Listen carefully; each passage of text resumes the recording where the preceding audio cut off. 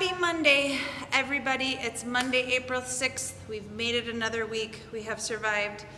We are less than a month from our May 4th deadline. Yay!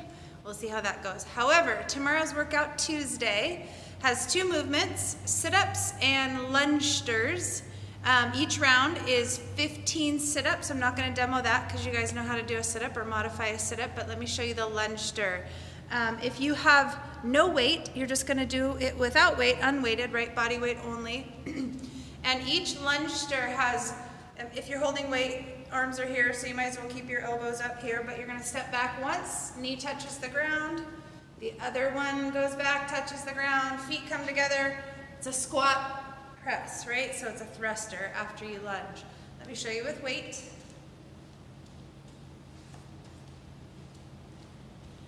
And then back. Okay, one dumbbell.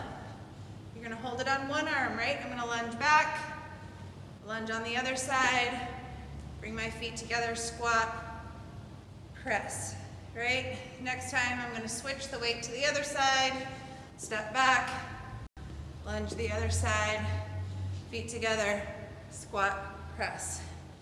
Let's say I have two dumbbells or two kettlebells or milk jugs, whatever. Right? Dumbbell in each hand. I'm going to lunge on one side, lunge on the other, feet together, squat, press. That's one rep, right? You have 10 lunge stirs in some fashion. 15 and 10 for 15-minute AMRAP. Have fun with it, guys. Happy Monday.